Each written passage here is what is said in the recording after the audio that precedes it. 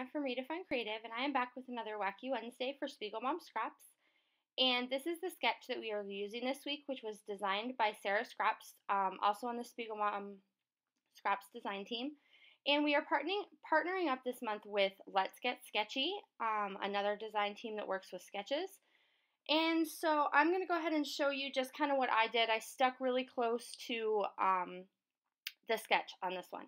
So I pulled out this paper from Pink Paisley, and it's number 9 from the Moonstruck collection, and I pulled out just 3 squares that I really liked out of that piece of paper to go with the photo.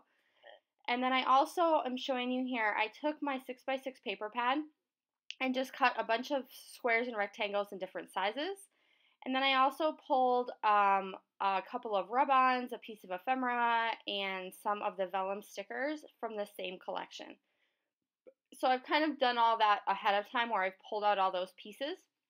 And then I'm going to go ahead and kind of just arrange them onto my layout. So in this sketch, basically it has a diagonal design from the top left to the bottom right. And it's all kinds of different squares and rectangles that make up the background. So it's kind of making our own background paper. I did decide to put this on a mat in the background so that it didn't get lost, and that is the Moonstruck from Pink Paisley, and it's paper number 3. And I really like that turquoise border. It kind of adds around the outside. And so here you see I'm just kind of playing with the placement of where all of these little pieces are going to go. And this photo in the middle is a picture from my daughter on a recent trip that we took to California. And so she just happened to have the right lighting and be in the perfect spot to get this really great silhouette shot. So I wanted to do something, of course, a little more special with this layout. So in this Moonstruck collection is absolutely perfect. I am in love with this collection. So there you see I kind of have my blocks in the background laid out. I don't have anything glued down yet. And then I go ahead and take those 4-inch Normandy doilies and I'm putting them on both sides of my photo. And then I've pulled that piece of ephemera that says Dreamy from the Moonstruck collection to kind of use as my title. So I have moved the title from the top down to the bottom. And so off screen, I went ahead and inked the edges of all of my pieces that were going to go in my background. And I've glued those all down now. And I am just using a gray ink pad from Studio Calico. And I am absolutely loving the gray right now. So it's a little better contrast. It's a little bit softer than a black ink pad. And I really like the look that it creates. So how it really makes everything pop off the page, but it's more of a subtle look. So now I'm just running through the ephemera pack, trying to decide if there's anything else that I want to use on this layout. And I am going to keep that little marbled pink heart. And it's going to end up living up on that doily on the top.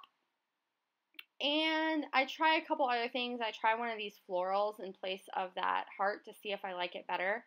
But I end up going with the heart. And then as you can see, I've tucked in these little gold star details onto both of those doilies. And they aren't glued down at that point. Those are some rub-ons from this Moonstruck collection. And they went on really, really well. And that is a really fun detail, just adding those directly to a doily. So the rub-ons will stick really, really well to the material in the doily. So that was a really neat kind of way to bring that in. And I am going to bring in those gold stars throughout the layout here towards the end. So now I have grabbed some of these heart felties from the SpiegelMom scrap store, and I've added a couple of the little ones.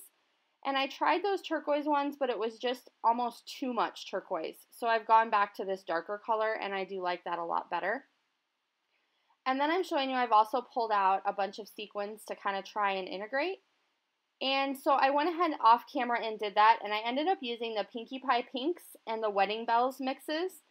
And then I also took, and you'll see this a lot closer when I show you the close-up photos at the end, I took some gold thread and just did some little nests behind that Dreamy title. And it adds a really neat detail to that part of this layout. And like I said, you'll see that in the close-ups. And then I go back to the rub-ons, and I'm just adding in a few of those gold stars to kind of make the continuity between that entire diagonal layout a little bit better. And so I'm going to have 2 in that bottom cluster of boxes, and then I'm also going to add 2 up in the top cluster of those boxes. And I'm just kind of finding a spot where they look good with the pattern papers as well as mixed in with all of those sequins that I've already added. And I do typically use my sequins where I have more than one pack that I am pulling from. So for example, for this one, the Pinky by Pinks were great. I pulled out the clear ones, the light pink ones, and the little flowers. But then I wanted that touch of white, which is where I pulled those only out of Wedding Bells. So you don't have to use that entire sequin mix together.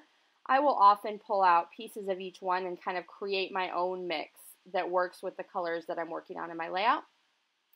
And that's going to do it for this one. So I really can't wait to see what you create with this sketch as well. I hope you enjoyed this layout. I am really loving working with the Pink Paisley Moonstruck collection, and I will see you again soon. Bye!